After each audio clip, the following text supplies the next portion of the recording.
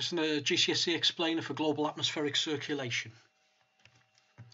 So we're just going to have a think about this first. So the whole circulation of the atmosphere is due to the fact that we've got a big difference in temperature between our equatorial regions and the poles. So you've got a rotating Earth there, obviously not at the correct speed. I've marked on the approximate position of the equator, the approximate position of the two Arctic Circle and the Antarctic Circle. Okay, so those are quite significant. Now you've got your South Pole and your North Pole. The equatorial regions are really warm because the sun's energy hits the equatorial regions flat on. Okay, it passes through less atmosphere, so there's less backscatter, and it hits flat on, so it's got less surface area to heat for the amount of energy that there is. Okay, so the sun's energy is concentrated in equatorial regions. The further north we go and south we go, as you can see there, the curve of the Earth means that the same amount of solar radiation has more land to cover. That means that the energy is less concentrated. So for us here in the United Kingdom, you know, the sun's energy is very spread out.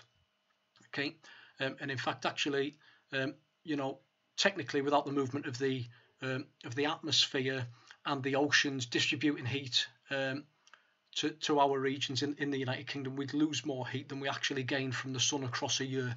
Okay, which would not be a good position to be in.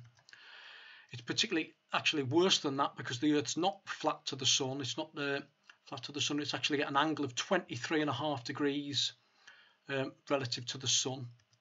So that actually makes matters worse. And in winter, you know, the north areas north of the Arctic Circle won't get any sunlight at all. And similarly, on the summer solstice, the 21st to 22nd of June, the southern areas will get no sun, whereas the northern areas north of the Arctic Circle will get 24 hours of daylight. Okay, now all of that sets up this model of atmospheric circulation, where most insolation arrives between the two tropics, and that causes air to rise up through the atmosphere in thermals at something called the intertropical convergence zone. That gives us huge cumulonimbus clouds. So we've got a big rain belt there between the two tropics, and we've got lots of tropical storms there, which comes in with your hurricanes. But as that air hits the top of the troposphere, it migrates north and it migrates south, and it cools down as it does that, as it moves away from the equator, and then that air sinks back down and travels back to the equator as what are known as the trade winds. Okay, we've got two more cells located either side of that, so that you've got a cold polar cell, okay, up here in the north, which drags cold air southwards.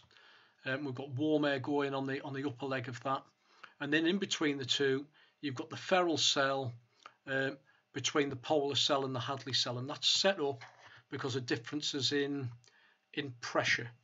Okay, so in terms of the lesson, well, actually, just one last thing on that. That's what distributes heat from these equatorial regions and colder air from the northern areas and the southern pole areas back towards the equator. And there's also a system of ocean currents that does the same as well. You might have heard of the North Atlantic Drift or the Gulf Stream, which brings warm ocean water across from the Caribbean to the United Kingdom. Okay, and they redistribute heat. So in terms of your lesson, you've got two videos to watch which explain both of those processes probably better than me, and you've got the some questions to answer on those. Why are all the Earth's deserts on a similar latitude? And then you've got a diagram to fill in for the atmospheric circulation in the boxes. And I've muddled up the labels for you to put in. Okay. And then there's a little demonstrate activity. So you can see here you've got the model of atmospheric circulation.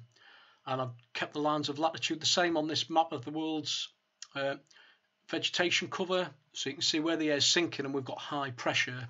That's where we get a lot of the world's deserts. Where the air is rising and we've got low pressure, That's where we get a lot, on this equatorial region, we've got a lot of tropical forests. Where we live, up here in the United Kingdom, the air is rising, so we are a reasonably humid area, so we've got deciduous forests. We've got low pressure there as well. Okay, so we'll just finish there. Thanks for listening.